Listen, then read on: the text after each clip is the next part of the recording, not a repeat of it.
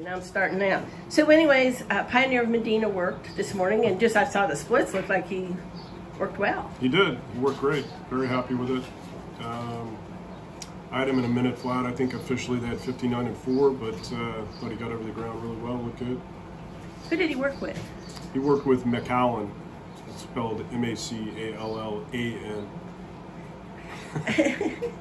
And what were you wanting to see how this worked? Because he had a little blood issue. Yeah, he just shipped in. He was a little bit off his feed for a day or two, so gave him a few extra days as opposed to the other ones. But I thought he showed great energy this morning. The work was very solid. Gallop out was strong. I mean, all the trainer cliches you'd like to add to it. It was good.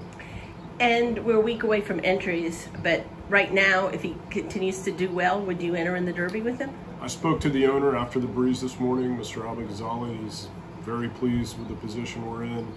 He said, let's see how things go this week and see how he breezes back, and he's happy with whatever decision we decide to make.